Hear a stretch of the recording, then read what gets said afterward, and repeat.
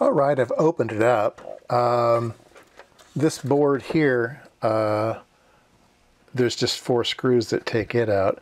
It had this kind of double sticky tape though that needed to be relieved, but the inside is the reason I wanted in here. So first of all, this transformer is loose.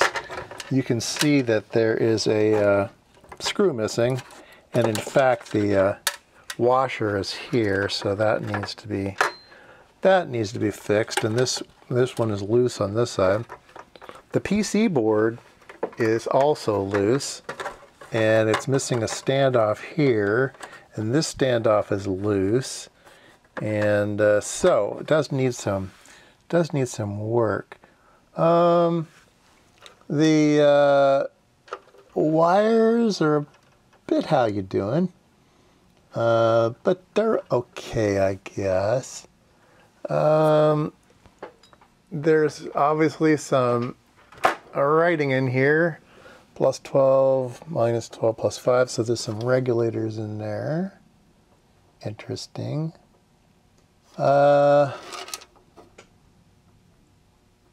Yeah, these are 3-terminal regulators. That's just a pass transistor, a tip 3055. All right, standard stuff. Somebody measured some voltages here because there's some adjustments, I guess, but they measured some voltages. 50 ohm load tested okay. 4997 by WS. Raise your hand if you're WS. So is that Will Smith? Who is WS? So anyway, I say it's an E&L board, and I say we find some more screws and standoffs and stuff and make this better. Yeah, let's make this better.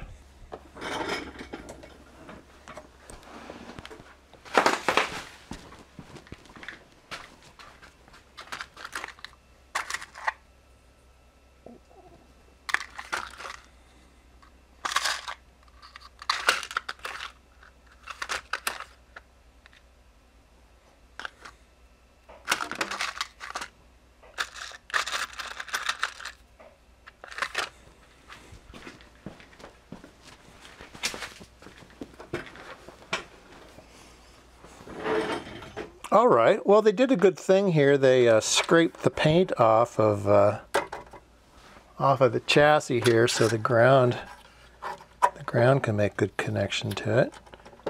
I think maybe it's better if that were underneath. I think we'll do it that way.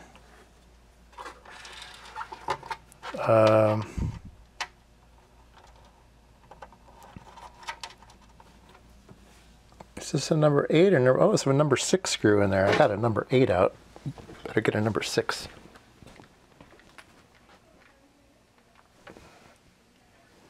So, do you see all the wire wrapping here? Yeah, tons of wire wrapping on this proto area here. So, that's what it was back in the day. Half soldered, half wire wrapped. So, kind of weird. Soldered in the sockets and then a wire wrap to them. So okay. A lot of extra solder there. What's that for?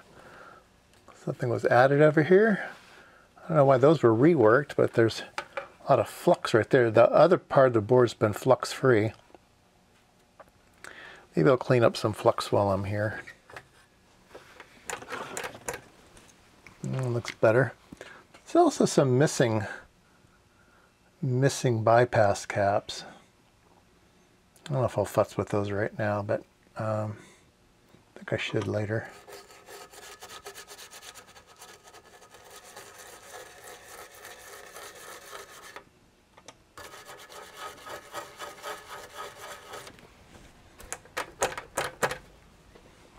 All right, good enough. This looks like it needs a little cleaning here too. Just using isopropyl alcohol.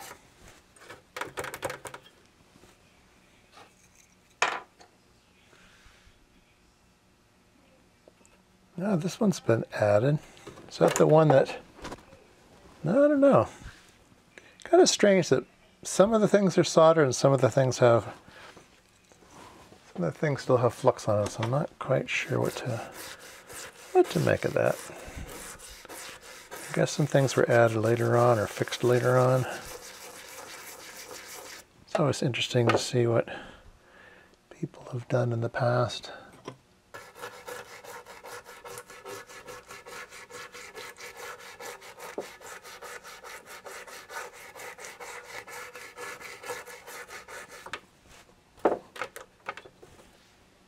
All right, we'll call that good. We'll call that good. All right, all back together. I made some improvements. I put a bunch of bypass caps that were missing. Although these aren't loaded yet, there's some here that are loaded and they didn't put in the bypass cap. So all of the yellow caps are mine and all of the blue caps were already there. I also moved the wire. They had the wire coming from the outside, which didn't make any sense. So I've moved the wire to the inside, so now nothing protrudes the back. So everything's wired internally. And I put a couple test points on, a 5 volt and ground test point here, and I put another ground here so I can clip my probe on, take a look around. So anyway, I think it's an improvement.